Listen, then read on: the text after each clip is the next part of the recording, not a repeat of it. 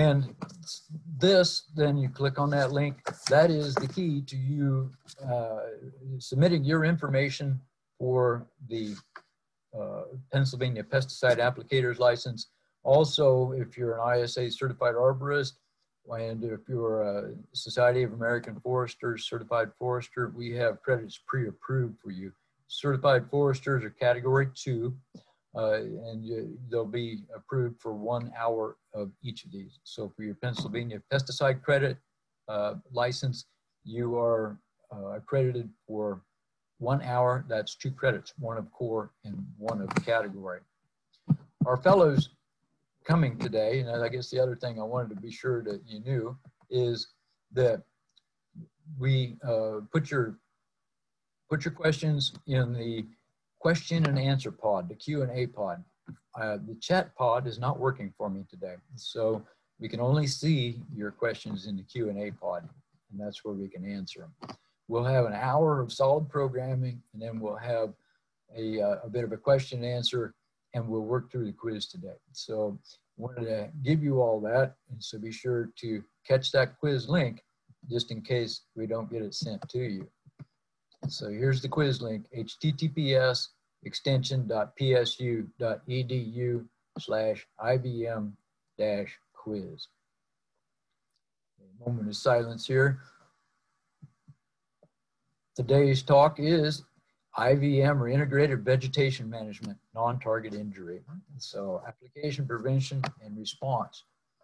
Our presenters today are D. Holbrook Jr., who's a staff attorney for Penn State Ag Law Center. He's got a long experience with the Pennsylvania Department of Agriculture, and he's been with us at Penn State Ag Law Center now in Pittsburgh, or I'm sorry, not Pittsburgh, I believe it's either on campus or Harrisburg, but he can straighten me out here when he gets on. Also, we'll have Tom Ford, whom you may know has been with us for 37 years as an extension industry horticulture educator, and so many of you are familiar with Tom speaking, and gave an excellent talk in June for you online, so you want to catch that one too if you get a chance. At this point, I wanted to get to our hosts so that I don't take any more time up. Brooke, are you ready to go? Okay, I am muted. Yes, I am. Oh, excellent. And there's Tom with us. This is the first I got to see you, fellows. Good to see you both. So I'm going to turn it over to you, Brooke. All right, let's get the sharing underway here. I think this should work. All right, we should be seeing the screen. Let me just maximize it here. There we go. Okay, so I want to thank both Scott and Tom for inviting me on here. I sort of invited myself, but I'll tell you why in a second. Okay, so this is going to be a little unusual because I'm an attorney, and what am I doing talking to a bunch of pesticide applicators? Well, the connection here is that at the Penn State Ag Law Center, which is part of the law school, and we provide ag legal education, and some states, their extension would have a legal arm to it. Here, it just happens to be attached to the law school, and that's just a quirk of, there's actually a Pennsylvania law that talks about this. It authorizes this Ag Law Center to be there. In any event, we have a small grant from the Pennsylvania Wine Marketing and Research Board, which you see their logo here, which is utilizing money from the PA Liquor Control Board of all people. And the reason why this is of interest and why this grant exists is because it was to do education with regard to legal liability for non-target injury. I like that better than overspray or drift or something. So I'll try to use non-target injury as much as I can. And of course, it's because the wine industry, and maybe as applicators you're well aware, they are hypersensitive, and their grapes are seemingly hypersensitive, particularly to dicamba. So there was a concern there, and they funded some education And so that's why I'm here, and that's why you're hearing from a lawyer this morning. Now, what I'm going to do is a little bit different because I'm going to talk about some legal subjects with regard to non-target injuries, and that's what we'll do first. And I'll give you sort of an overview of nationally where we sit, particularly with the dicamba things that are going on. There's litigation and there's a potential settlement, et cetera. And then I'll join you again later when we start talking about risk mitigation for applicators and responding to complaints about crop damage. So we will be proceeding, sort of my piece will be in two chunks. I'll try to talk as fast as I can. I'm a little notorious for going long, so we'll try to keep it quick. Okay, so non-target herbicide injury in the U.S. court system. Obviously, dicamba is the current focus. I'm going to leave all the science to others. That's not my area, but I can talk about some of the legal things that are going on in the legal landscape. Now, the first important question that we're all sitting with right now legally is, will dicamba have a registration approved for 2021?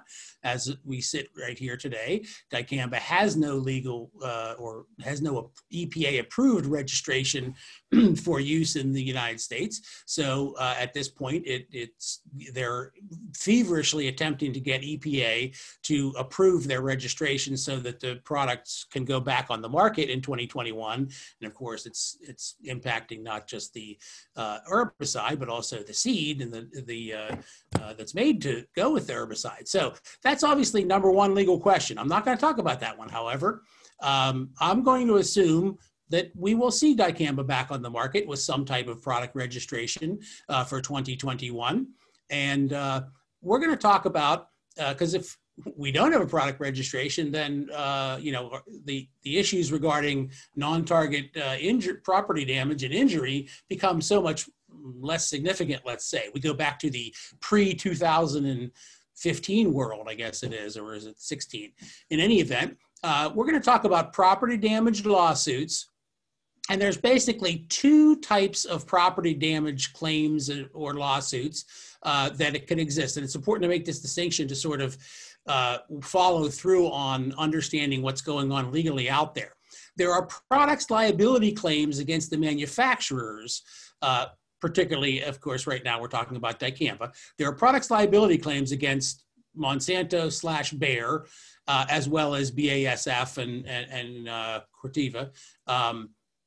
Or do I have, in any event, I might be missing a manufacturer or misquoting, but in any event, the products liability claims are claims against the manufacturer based upon the product and the damage that the product has done, or something that the manufacturer has done in marketing the product. And that's what everything that has been going on in the news is really about, which is products liability claims against manufacturers. That's not you.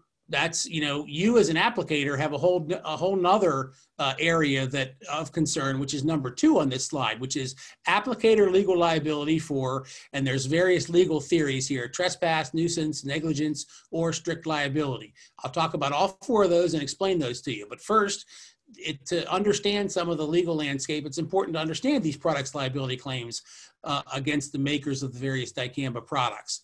The first big question right now, and I'm going to assume people are somewhat familiar, and I'll talk about it some more in a second, with the actually I misspelled it. It's the Bader Farms. I misspelled it as Baden here. The Bader Farms verdict that came out of Missouri, and it was a federal court in Missouri that awarded hundreds of millions of dollars to Bader Farms, a peach orchard, a peach producer in Missouri, for damage done by dicamba to their orchard and their entire operation. So that's the only verdict that we really have at this point against the manufacturer, based upon a products liability theory that dicamba was somehow unreasonably dangerous is actually the word for it, which is probably confusing to use in this context. But the bottom line is we don't know where that verdict is going to end up. It's just on appeal now. Now, there's a second issue arising out of that, which is that Bayer has proposed a settlement which seems to be moving forward, which will be a settlement potentially of all of their liability arising from the dicamba mess. So those are the two legal issues on the products liability front in the big, matters that involve Bayer and dicamba litigation. Now, I'm just going to talk a little bit about these products liability claims, and then we'll wrap that up and talk about your more important concern, which is applicator liability claims. Now, the U.S. federal courts have consolidated all products liability cases involving dicamba in one federal court in a class action suit that is pending in Missouri. So no matter where you filed it, and there's like 8 or 9 different states where cases were sent to this Missouri federal court, they're handling them all in this one court in Missouri. And the formal name of the case is Dicamba Herbicides Litigation. Crop damage master complaint is the thing that sort of controls the entire legal proceeding. And so that is pending in Missouri. Now, parts of it have been dismissed, but the lawsuit's still sitting there. Now, the one case that was allowed to proceed separate from this particular consolidation of all of these cases into one court in Missouri is the Bader Farms case. And the Bader Farms case was an early one, and it was done as sort of a test case, and it went to verdict in February of 2020, and again returned this $265 million verdict. $15 million of that was for the actual compensation for economic losses to the orchard. $250 million of that was actually punitive damages against Bayer and BASF. But in any event, there's the whopping huge verdict that has made the news, and it is now remains under appeal. It's that is just going to run its course. Now, there is a potential settlement of all of Bayer's liability arising from the marketing of dicamba. It's allegedly in the amount of about $400 million, which you see is not going to put a whole lot of a dent in, or I'll put it this way: the Bader Farms case, if it is sustained at $265 million, eats up all of that. The good part to understand is that the Bader Farms verdict is completely separate from this particular proposed settlement. It'll be dealt with, whatever liability might exist to Bader is going to be dealt with separately. But in any event, this settlement was announced by Bayer on June 24th of 2020. And since that time, there's really been no activity in terms of any kind of public confirmation of the details, the terms of it. And there is sort of a question as to whether this settlement may now be in doubt. It was announced at the same time that their Roundup liabilities, their glyphosate liabilities, were also settled, or at least an announcement was made that there was a settlement in principle, let's say. Now, there's been some snafus in that particular settlement, which have caused a little bit going off the rails, shall we say. There hasn't been anything publicly announced that the settlement regarding dicamba has gone off the rails, but that's just a news item to follow. So that's background as to these product liability cases. Now, what's the significance of all of this to you as an applicator? Well, again, this is not a case involving an applicator, but the jury in this particular case readily accepted the idea that the dicamba caused the alleged non-target injury, or what the jury has now found to be the non-target injury. And this proof of causation, was highly disputed in the case. And the extent of damages was also highly disputed. And in this particular case, they're kind of wrapped around each other because of the analysis of the damage that this peach orchard had suffered is very much in dispute in terms of whether dicamba caused it and how much damage is really done. Can the orchard still thrive? Part of the thing that's going on right now is there are all sorts of evidence, of the damage, not being as bad as they claimed at the trial. But in any event, the fact that a jury accepted this causation, that dicamba caused the damages that they were claiming to this very large peach operation, that sort of is a precedent that doesn't bind any jury, but it does start to sort of bend public sentiment and sort of direct the course of all of this, legal mechanizations that are going on towards the idea that juries are, as a general rule, perhaps going to accept that dicamba is causing the damages that people are complaining about. And that is important in and of itself, because it kind of they separated this case as a test case, and they tested the idea, would a jury be able to comprehend and conclude that dicamba is causing the things that people are seeing in the field? And the answer is yes.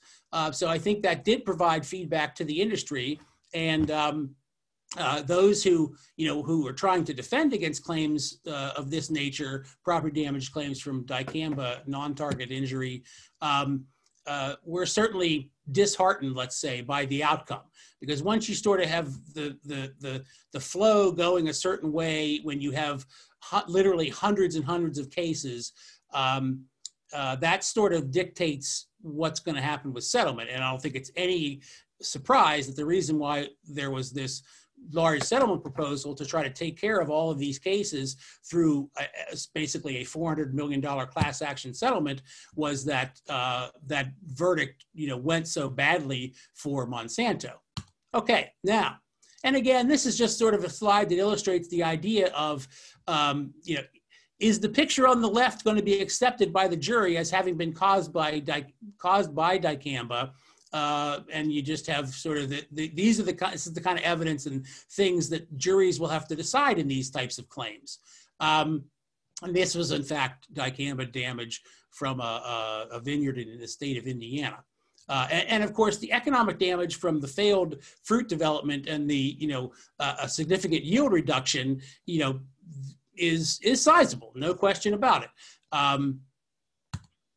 Now, let's talk about applicator legal liability. The reason I talked about all that other stuff up to now was to give you a flavor for the fact that these things can be significant. These claims can be significant, and some of the defenses to the claims are not panning out so well right now.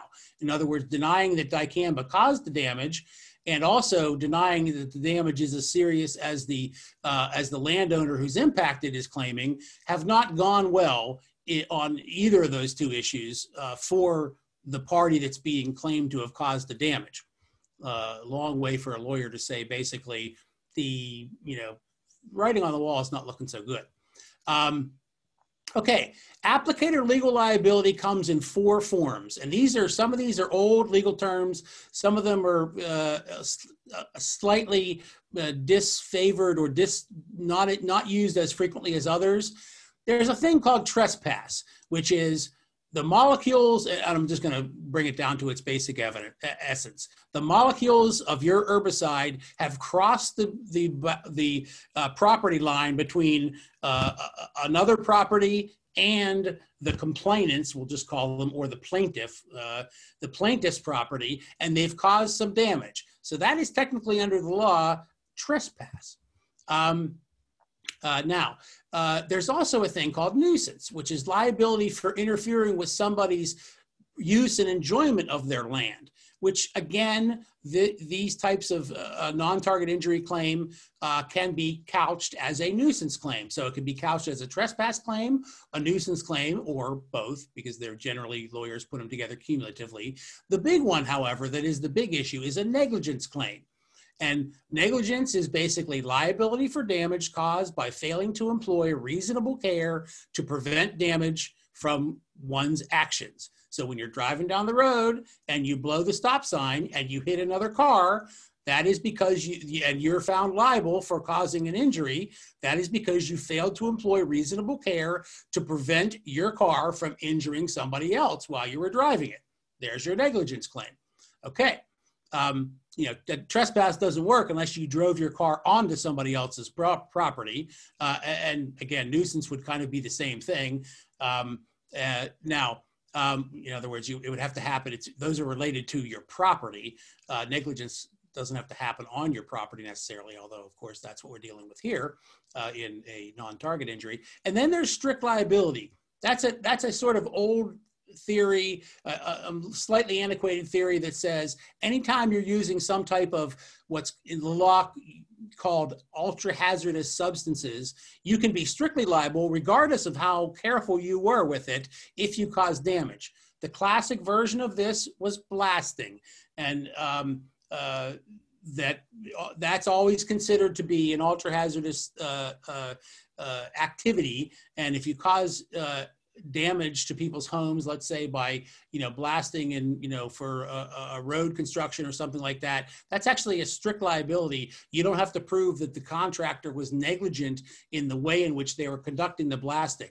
That's a very rare occurrence. Nobody has quite put a non-target injury into that particular legal theory and made it work in Pennsylvania yet, but in any event. Those are the four theories, but let's talk about negligence, because that's really the one that matters. That's the one that this is going to be all about.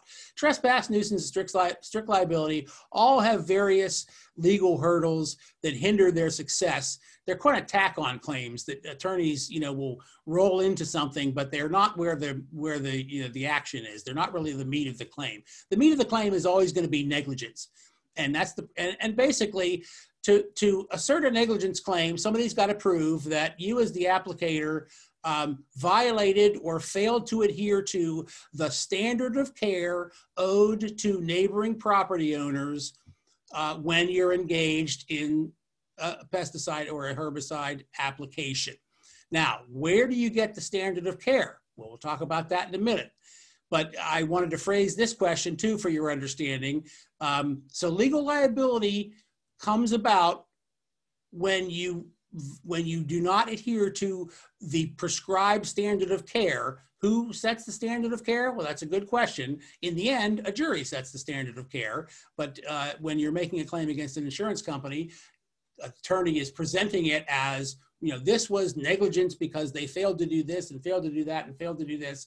And they're arguing that this was not adhering to the standard of care. So the question you always have to ask yourself is, what should a reasonably prudent herbicide applicator have done to protect against non-target injury? And if you did all those things, then you're in the best position you can be to be essentially found to not have been negligent.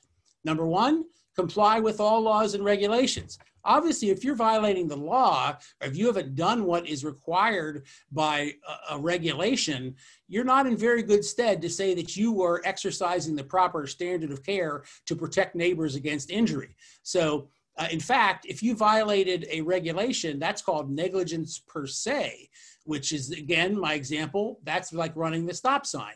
The rules of the road are there. That's not only a ticket for running a stop sign, but if you caused an accident, you are negligent per se. So that's a very open and shut case against you if you're not following the laws and regulations applicable to whatever activity you're engaging in.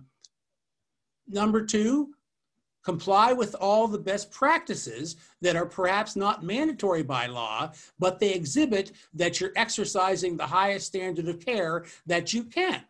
So that's the key to a negligence claim.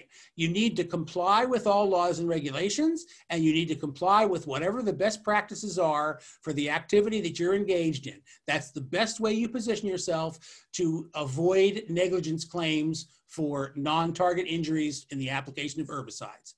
Okay, now, having said that, I have a slide in here, and you'll be able to have access to these slides. There is no set law in Pennsylvania at this time that the application of an herbicide is in fact one of these ultra-hazardous activities like blasting, where you could be found liable regardless of whether you may have been negligent or failed to use a reasonable standard of care in regard to protecting the neighbors. There is a case that deals with using insecticides within a home. And I just have this here because it's a little sort of exception or caveat that I need as an attorney. I got to include it. But the bottom line is, you're really still, this is where the meat is. This is what you should be worried about, is the negligence claims, and trying to make sure that you're doing everything that you can do to show that you have exercised a proper standard of care and proper measures to protect neighboring property owners from injury. Okay, having filled your head full of a bunch of legal jargon, I'm going to stop now, turn it back to Scott and Tom Ford, and they will take it from here. I'll see you later. Thank you, Brooke. Tom, you're up. Are you ready to go? Yes, I am, Scott. Go ahead, and you have slides to share, I take it. You bet. Okay, what I'd like to talk about a little bit is about the drift aspect as well as root uptake as conduits of plant injury. They're both two key factors in causing injury. Drift typically is more commonly observed, but we do see situations where root uptake is the principal cause of plant injury. So let's start off with physical drift. When we talk about physical drift, it's actually the movement of the pesticide through the air, either at the time of the application, typically to a non-target site. So usually it is a droplet, a particle that's moving right there at the application time across the field, perhaps to damage the non-target. And when you look at the aspects or the factors that influence physical drift, they'll include things like wind speed, boom height. If your boom is too high in the air, your operating pressure, too high a pressure, gives you too small of a droplet size, and then of course ultimately the droplet size of the spray particle that you're utilizing. All those factors contribute to the issue of physical drift. Here's an example of physical drift. This is a pigment inhibitor product. This is mesotrione. We find it in a product called Lumax, Callisto, Tenacity in turf care, and maybe in other combination products as well. But in this situation, the pigment inhibitor was applied in a cornfield. More than likely, the operating pressure in the spray boom was too high. The particle size was too small. It could have been that the wind speed was also higher than what was desired, but either way, the herbicide drifted across a 2-lane highway, hit this honey locust tree, but also hit a large commercial cherry orchard and caused the sort of the whitening of the foliage, the bleaching of foliage. So this is a good indication of physical drift with a pigment inhibitor type herbicide. Then when we think about physical drift droplet size, Brooke was talking about the some of the aspects of drift and negligence. Well, if you have the wrong droplet size, then in some cases you could be negligent. So we look at droplets are measured in microns. And we look at the photo on the right side, we see a single human hair. That's 50 microns as far as the size. The bottom of the image is a plain old ordinary standard staple. Well, when we look at pesticide spray droplets coming from your boom sprayer or from a piece of equipment, they're in the 20 to 370 micron range size. So the potential is that they could be much smaller even than what the human hair is. So when we think about the average droplet size, it's about 200 microns. And then typically anything less than 100 microns is typically has a greater drift potential. So when you think about droplet size, if you have a droplet the size of a human hair, you're definitely going to have a greater drift potential. Even when we start looking at the staple, that staple is probably closer to 200, 300 microns. So again, think about the relative size of your droplets, but small droplets get carried by the air further and unfortunately can do more damage. I've used this slide before. It talks about droplet diameter in microns and the time to fall 10 feet. And we look at a 20 micron size droplet. It can take 4 minutes to fall 10 feet. And so when you think of 4 minutes, how long will it take to traverse your field and damage the adjoining or adjacent property. If we actually look at suspending a boom or having a sprayer 10 feet off the ground with a 3-mile-per-hour wind, and again, we go with various drop diameter sizes from 400 to 100 microns, and we'll go down right down to 100 microns, a fine particle size. We're looking at it can drift 48 feet from a 10-foot drop. So again, think about property boundaries, property borders, and in many cases, we have a lot of applicators applying product at 50 microns or even smaller in some cases. So the potential for drift, at least particle drift, can be significant. Now, talk a little bit about when we start talking about negligence and negligence theory, one of the things that's a key issue is what strategies did you deploy to mitigate risk? And we'll touch on this a little bit later on, but one of the things we look at is what we call invert emulsion. And I just have a simple eyedropper here dripping a droplet of water. But when you look at invert emulsion, it's actually the oil encapsulation of a spray droplet. So what happens is that oil encapsulation helps the droplet retain its shape, does eliminate evaporation, and then also functions as a drift control agent. So one strategy to mitigate risk may be to use the invert emulsion technique with certain products. Not all products can be used or deployed this way, but invert emulsions are one way to mitigate particle drift on a property.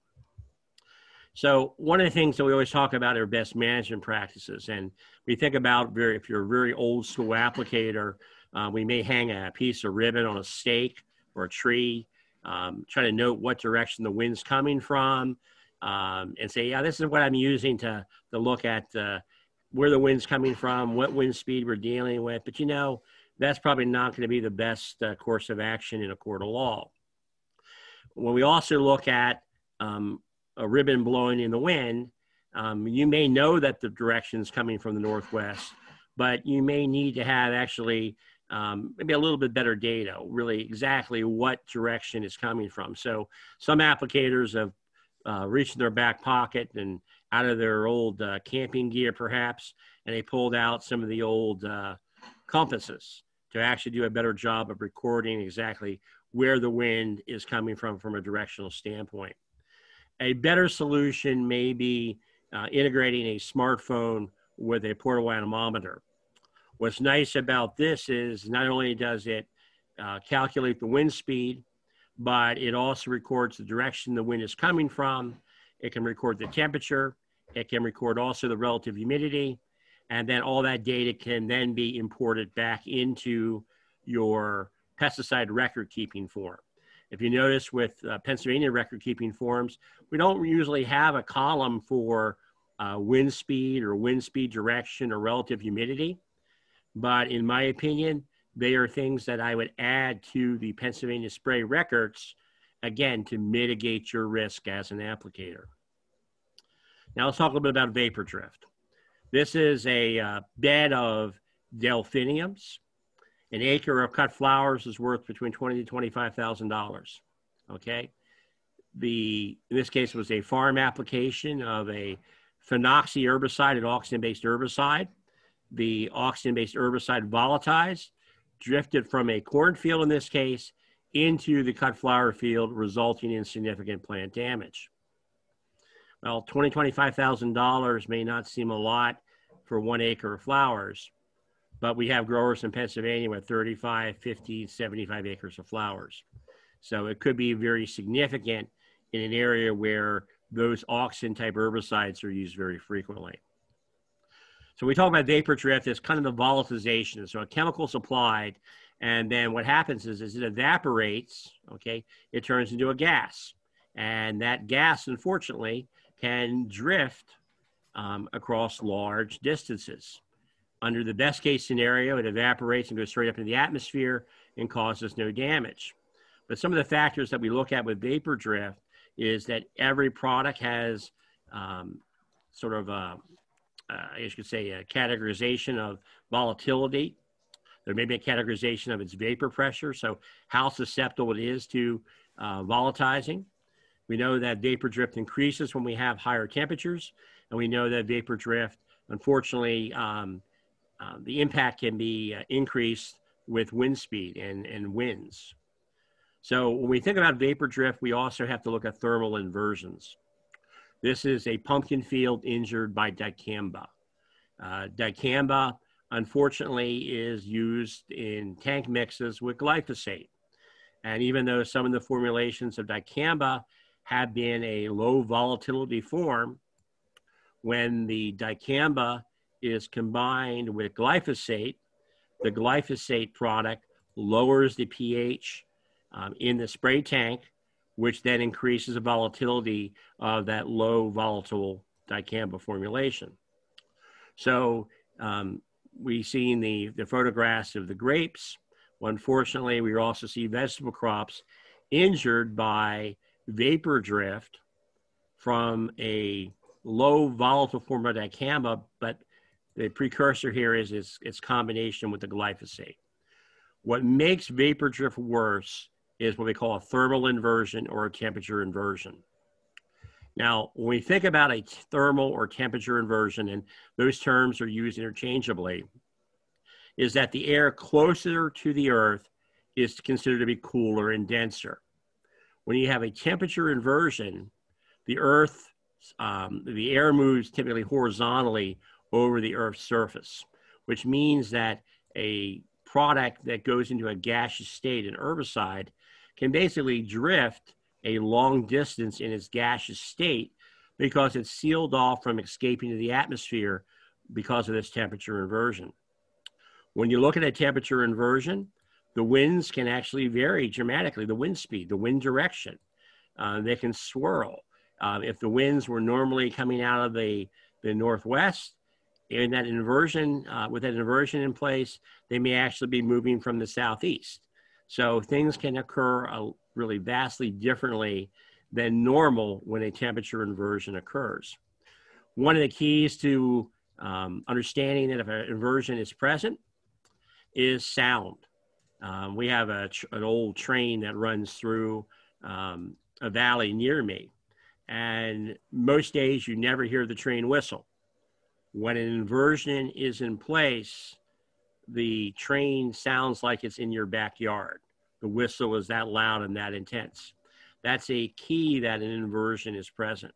So sound travels long distances when inversions are there. So that's something to kind of key yourself into as at least an audible cue that an inversion occurs. Now this is looking down in the valley from my home, and you see the lower level cloud there, maybe fog or haze.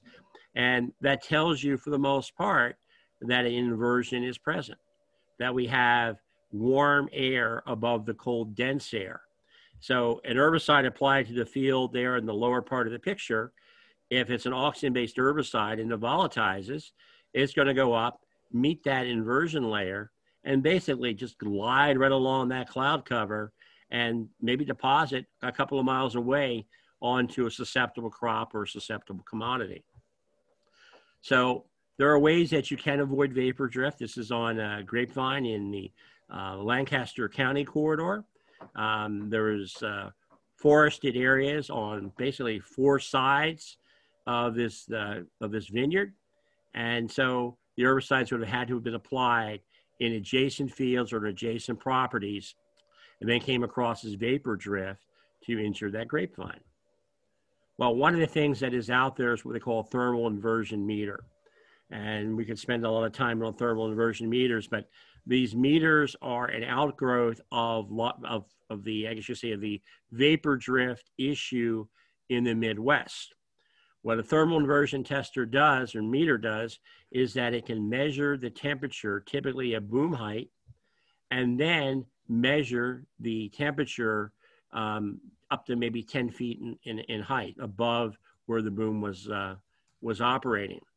And what it can do is it can predict if an inversion is present at the time of application or prior to an application. So a smart applicator, to mitigate risk, would use a thermal inversion meter to make determination if it's safe to spray that product before they actually do so.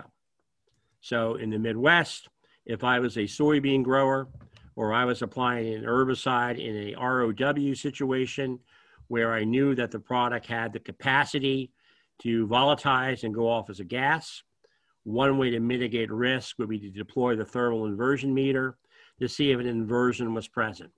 If an inversion was present, what I need to do is to back away from that application until the inversion had dissipated. That's a great way to mitigate risk. The last one I'm going to talk about is root uptake. And in this case, is the herbicides are typically soluble herbicides. They're taken up by the roots into the plant. And there are various factors that influence root uptake. Some cases, the chemical properties of the herbicide product, as well as the susceptibility of the plant species to the compound. Some cases, the location or placement of the chemistry around the susceptible plant or crop. Some cases, the extent of the root system into the treated area, as well as the rainfall. When we look at a desirable tree or shrub, the root system often extends 2 times the height of the tree, 2 times the height of the shrub. So in many situations, if you're applying a chemistry to the soil, if the roots extend into the area that has been treated, there is a great propensity for root uptake and plant injury. When we think about this golf course here, and we see some large mature trees on both sides of that course, we realize that chemistry is going to be applied to the turf areas.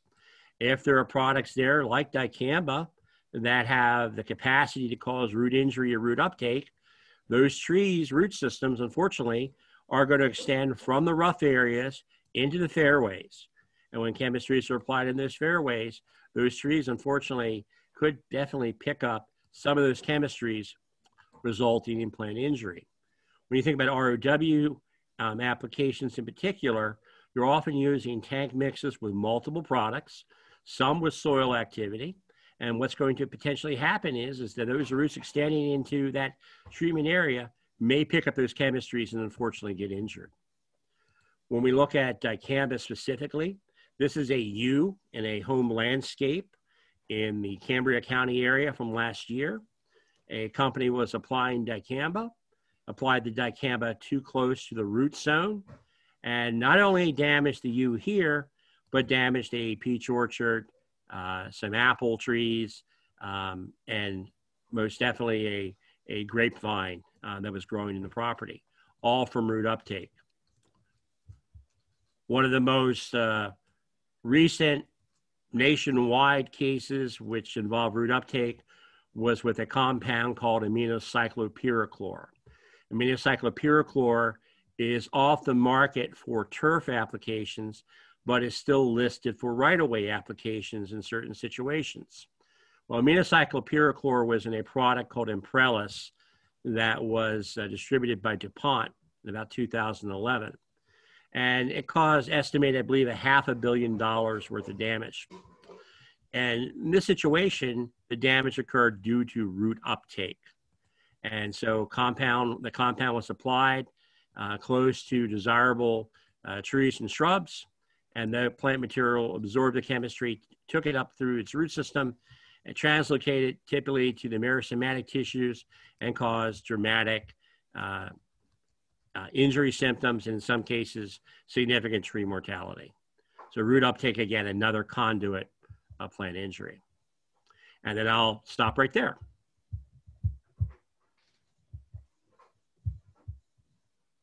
Well, thank you, fellows. My gosh, that is a lot of material. And so we've got some things to talk about. We, you know, we don't have any questions on this yet, but I'm thinking, just trying to run back through it all. Thinking of to say to our applicators today, one of the first things they would think about are, now what was that about trespass and about negligence? What were the definitions that we talked about as far as those two?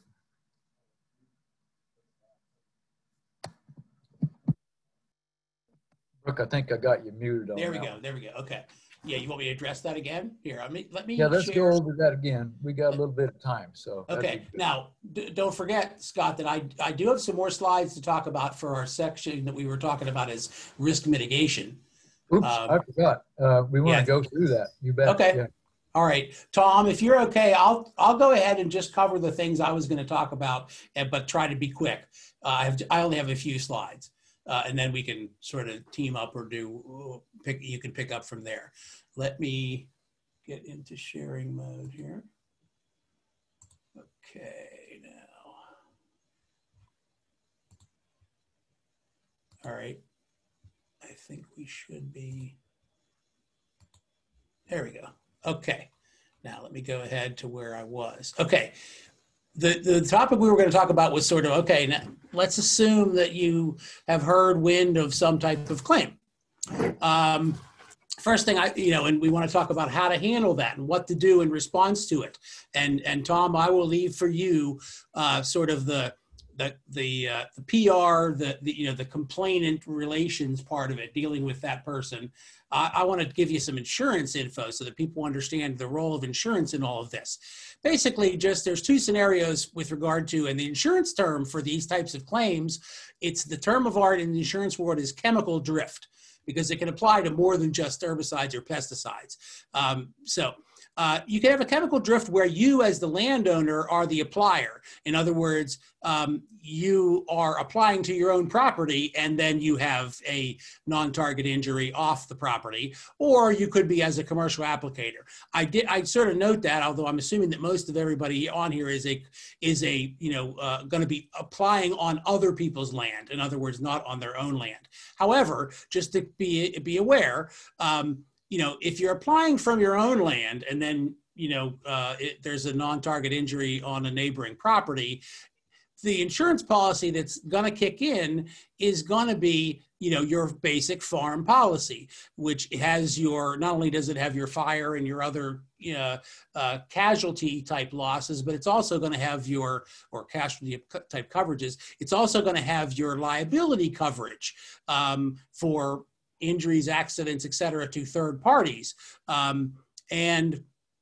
Now, a farm policy generally has some form of pollution exclusion, or we'll put it this way, it generally it's important to be careful and make sure that it does not exclude, let's just say it that way, any type of an exposure like chemical drift. And so pollution exclusions are a term of art in the insurance world, and they can really mess with you if you are in this scenario where you're a landowner who's applying on your own property. So you need to discuss with your agent if that's something that you're going to be doing, like you're a vineyard owner and you're applying to your own property or whatever, you're doing your own work and doing your own applications, then you need to be very knowledgeable as to what's in your policy, and you need to buy a chemical drift liability endorsement because you may in fact not have the proper coverage. Now, if you're a commercial applicator, you're going to have your standard commercial, general liability policy. This is your business. So just make sure your agent knows that, exactly what your business is and that they're not, that they're not somehow absent-mindedly not offering you the proper chemical drift liability endorsements to get around the pollution exclusion. All right, so hopefully that's clear. Now, note that there are differences sometimes in insurance coverage with regard to chemical drift liability, depending on whether it's from an aerial application or not. So you have to also be attentive to making sure that if in fact you're in any way going to be involved in aerial applications, that you have the right coverage for that. Because sometimes even in a chemical drift liability endorsement, you might still have an exclusion for aerial application. So then you got to buy a separate endorsement that covers aerial applications. So just be aware that exists. Now, every single claim should be reported to your insurance carrier as soon as absolutely possible. Do not play games with this. Do not think that you're going to talk these people down, that you're going to deal with this yourself.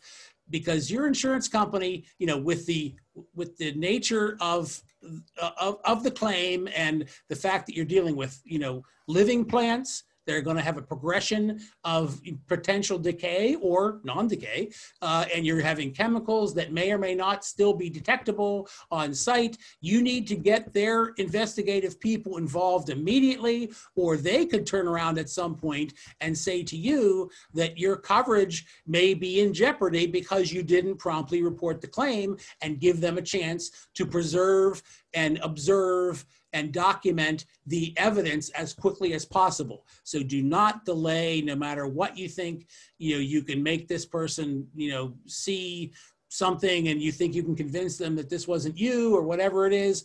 Do not mess around with reporting it to your insurance company. This is a particularly, you know, important instruction in this particular type. Now, I have here a link, and if you get my PowerPoint slides, you'll be able to just click on it. This is a wonderful article about liability coverage for chemical drift and it's brand new. It's just from June of this year, and it's in the Grapevine of all places because it's basically tailored towards vineyard owners that do their own applications. But this is an excellent, excellent read through that will really make you feel like you understand the insurance situation. Other possible exclusions. Most policies are going to have an exclusion. I keep accidentally advancing or going back. Damage to your own property, crops, or animals. So again, if you're applying on your own property, it's not going to cover damage to your own. So just be you know, aware of that. That's not covered. It's this liability coverage. It covers other people's potential property damage. It doesn't cover damage you expected or intended to occur. I don't see that really being too applicable here. Doesn't cover bodily injury. So these coverages do not cover people that claim if somebody's on the, you know, hypersensitivity, you know, registry or some other, you know, actual personal injury exposure. We're not here to talk about those things today. I should have noted that before. We're just talking about property damage, and most of the coverages don't cover that anyway. And also, if you have some type of government mandated testing or cleanup of pollutants that you're doing, then this coverage doesn't apply to an exposure or a non-target injury that can occur during these types of activities. It's only for a routine course of business. A couple other things just I wanted to mention. To avoid negligence claims, the key thing is this whole concept of the standard of care is know and follow all the EPA and PDA guidance. And if you don't do the basics, your insurance company just can't help you. So if you need to follow all rules and regulations. It's just like driving down the street. If you aren't going to stop at the stop signs, don't expect your insurance company to be carrying you much longer when you cause accidents. It's the same exact thing. You need to know your business and don't get caught doing something that is an outright, open and shut violation of the law or regs. And even the guidance, because the guidance is going to be used as an example of what you should have done. Also, there are a lot of resources around for those who suspect that they had damage.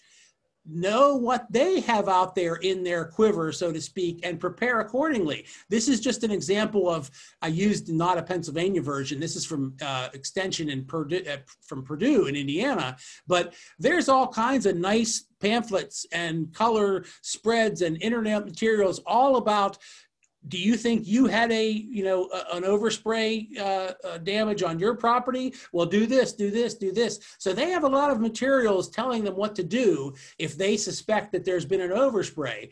So be aware of that stuff. Reading that stuff can help educate you about what you ought to be thinking about.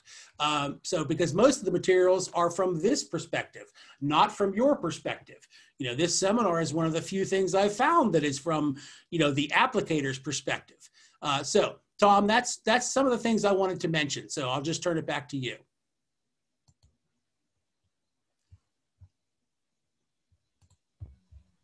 Okay, thank you. Take it away, Tom. Okay, quickly just talk a little about some risk mitigation again as well. So let's talk a little about some best management practices. When you're applying any product, we want to make sure you pre-plan your application. Make sure you evaluate the site, look at the adjacent area, kind of note if there are any wells, lakes, ponds, streams, ditches, waterways. I've seen chemistries unfortunately applied in areas where a label has prohibited their use because of, we'll say, geologic features there, which may be a sinkhole or fractures in the geography perhaps, or geology there. There are gardens present, sensitive crops or ornamentals. Crops not on the label, in certain situations that may be an issue. In some cases, try to identify the neighbors that surround a property to make communication much easier. If you have a problem site, try to look at using a buffer zone or a setback. Always note wind speed and direction as far as in your records. I always, again, note temperature and humidity when I start an application. I'd even include the nozzle selection as far as in your record keeping. If you can look at the volatility of a product, you may make that selection based on volatility. Many products will have information on the label, but you may actually have to go to either the safety data sheet or perhaps even have a discussion with the manufacturer to see how volatile the compound is. Evaluate the product for its potential for damage and see if there are any alternatives that can be utilized. In some cases, there may be even a different methodology as far as trying to apply the chemistry, like an inverted emulsion. Can you use a drift control agent that may assist you? And again, inverted emulsion. So what I wanted to end with is just kind of give you a real life story since we're up on time. This is some years ago. I got a call from a commercial applicator who'd been retained by a farm, and they had applied a chemistry to some cornfields. The applications were on the other side of a large hedgerow that we'll say was at least 30 or 40 feet of trees, brushy material, so it was not just a single row of trees. And the pesticide company, the company that applied the chemistry, indicated that a neighbor next door who was he described him as a cranky old gentleman, was claiming that his orchard was damaged by their chemical application. And that cranky old gentleman was just trying to get them for some money. And they had gone out and looked at the site, and they said there was no injury whatsoever in the orchard. And what had happened was that the cranky old gentleman was going to either file litigation or file a complaint with the Pennsylvania Department of Agriculture. And so the applicator decided to get a hold of me before PDA got involved in this case. And they asked me to walk the orchard and to give them my unvarnished opinion as far as what had occurred. And as you looked at the orchard, you see that the orchard was not maintained very well. There were a host of disease problems and insect problems. But then you also noticed the petioles bending down in some of the fruit trees, almost like an epinastic growth, an elongation of the petioles. And as you can see, the elongation of the petioles there, and even this last one here, where it's very pronounced on the pear, that injury is caused by exposure to an auxin-based herbicide. And as much as the applicator did not want to believe me, the reason why the orchard was damaged was due to auxin-based herbicides volatilizing and then drifting over as vapor drift into the orchard, causing damage. There was no damage in the hedgerow, but damage in the orchard.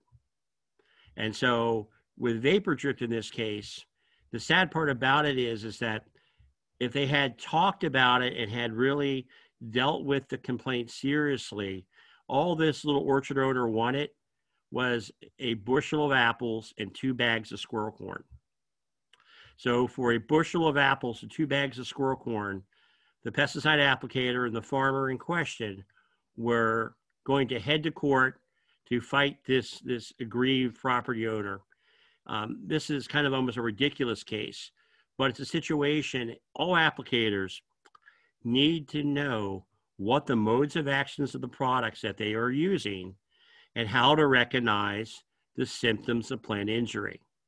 In this case, the individual who walked the property for the pesticide applicator evidently could not recognize the plant injury symptoms. So I think there's 2 morals here. One is applicators need to be able to recognize injury symptoms, but you have to talk to the aggrieved parties.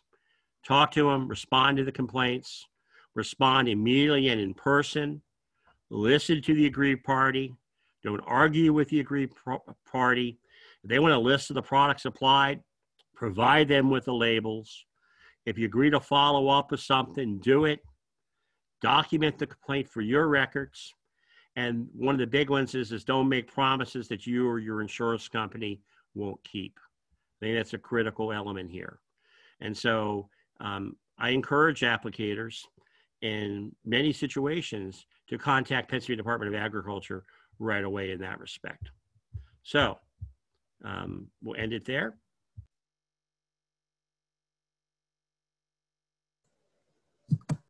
That's excellent. Fellas, did you have a last thought before we wrap up with our groups? My last thought, Scott, is simply exactly what Tom said, which is I used to do insurance claims, mostly car accidents, way back, decades ago. And you would be astonished at how many times something gets out of hand. And the reason that it's gotten out of hand is because the party who is the aggrieved party remembers some little tiny tidbit of thing that was said to them that they were offended by at the scene of the accident. And they would say things like, I never even would have hired a lawyer had they not done X. And so that kind of thing, exactly what Tom is talking about, is exactly right. You'd be amazed at how many times little things that happen that, stick in somebody's craw, and it could have been all, avoided, or at least much less emotionally resolved, had cooler heads prevailed at the outset. And courtesy. Well, there's a message for us. And, actually, that's a segue into what I wanted to do as we have your contacts here on the screen, I hope. Does that show up for everyone? And, yes, I'm seeing it. Oh, good. Okay. Well, the next one, folks are going to be concerned about, that is not what I intended. Now I've gone off the charts here. I wanted to share the screen link where the fellows can get their credits. Scott, there's also a question in the question and answer section. I'm not familiar with the Arkansas. They put a link to it, but I don't want to get out of the webinar to look at the link. But definitely. Brooke, do you want to have a look at that one? I think that's what they're referring to is the actual homicide that occurred, because I believe that was in Arkansas, not Missouri, but I could be wrong about that. Obviously emotions have run very high in some of these damage cases. So I think exactly what Tom said about treating people with courtesy and respect, try to keep it under control, and let calmer heads prevail from the very beginning. Excellent advice in everyday language and for every situation. While we have fellows still on board with us, I wanted to take a minute to talk about the survey. To gather credits for the survey, a fellow needs to go to it and fill out this Qualtrics survey on extension.psu.edu/IBM-quiz. For those who are registered for this event, that means you're looking at it right on your own phone, then you will have this sent to you as in a little bit later as we get our recording ready and finished up. And Brooke has a set of slides available for you in that package too. Tom, perhaps you want to make yours available. We hadn't talked about that, so you surely don't have to. But that quiz link will be available when you get the note. But you can go to the quiz ahead of time before you receive it. It's going to be a few hours before we get the recording back. So on that survey, there's going to be 10 questions before we ask you for your license number. So one of the things we'll ask you is one of the herbicide trade names mentioned in this presentation was dicamba. That's what we're looking for.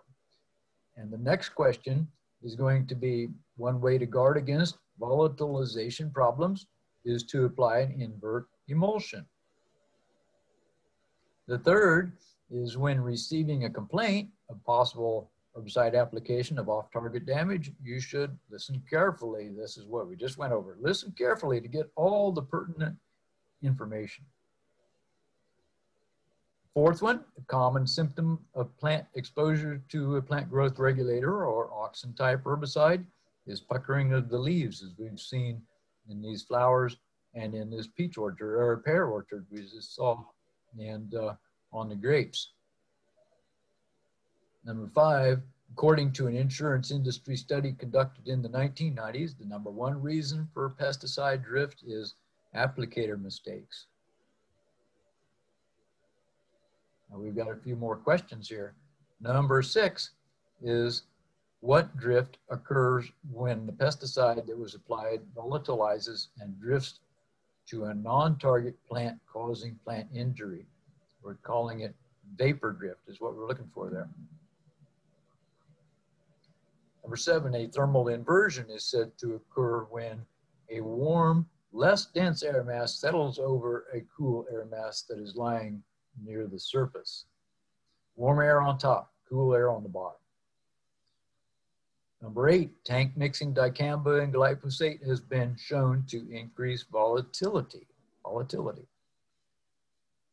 Number 9, when applying herbicides, remember that the root system of a desirable tree can extend 2 times the height of the tree. That includes shrubs too, 2 times the height of the shrub. Could be farther in good soil, but we're looking for 2. Number 10, which herbicide listed below does not have a growth regulator type of mode of action? And that is metsulfuron, which is escort. That does not have a growth applicator, a growth regulator mode of action. So with that, you should be in good shape to negotiate your quiz and receive your credits. Now the quiz will, the survey will record your answers automatically, and it'll be said that to you again, that they're recorded, it knows you took it, and then it'll let you out of the quiz. So I want to thank you for being with us today, and I really want to thank actually all the folks who helped make this possible. Brooke, Tom, Brian Wolniak, who was behind the scenes, our techie, and Julianne Schieffer, who is expert behind the scenes with me today. I let out front today, but other days we'll all be on board with this. So I want to thank you again and look forward to the quiz. You're welcome to go to it early, and have an excellent and safe operations out there, folks. Thanks again. Scott, there's one question. Oh, sorry. My good. Yeah, you bet. Somebody said they didn't hear your last answer. Oh, my last answer. Okay. Which herbicide listed does not have a growth regulator type of mode of action? And that was metsulfuron. Otherwise, the trade name is one that was listed as escort. That does not have a growth regulator mode of action.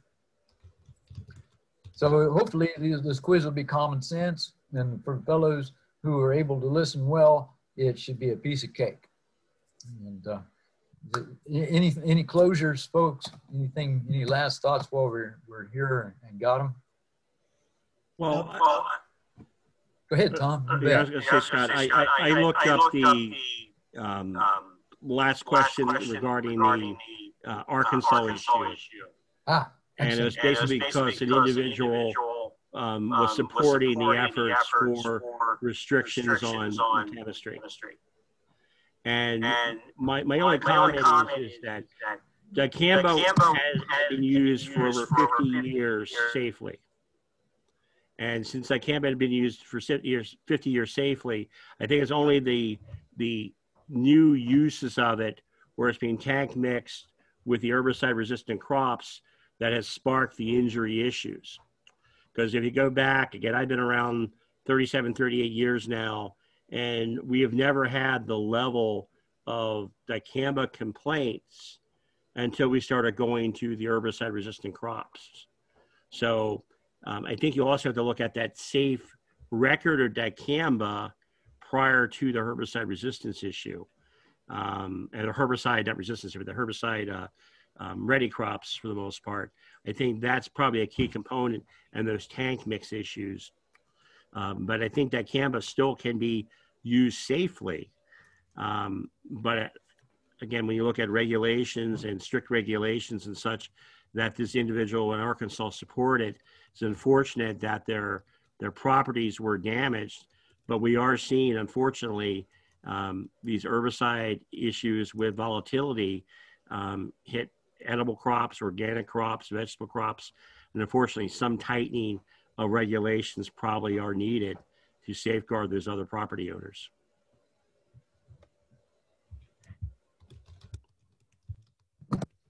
a lot of good lessons in today's show. I really appreciate you fellows. And again, now one thing I want to let you know again, if you would like to have a certificate of attendance for self-reporting, landscape architects, other industries, you're surely welcome to write me and make that request. Registered foresters, let me know, I'll get a certificate ready for you. Everybody needs to, otherwise, I mean, the folks who want me to do the reporting, come through the survey for us, would you? And the middle part of that is to say, how do we do for you? We appreciate your comments on that one too. But with that, fellas, we'll look forward to sending you all the recording, those of you who have registered. And Tom, Brooke, Julianne, Brian, thank you. And Dave Jackson, thanks so much for being with us today. Thank you. Thank you.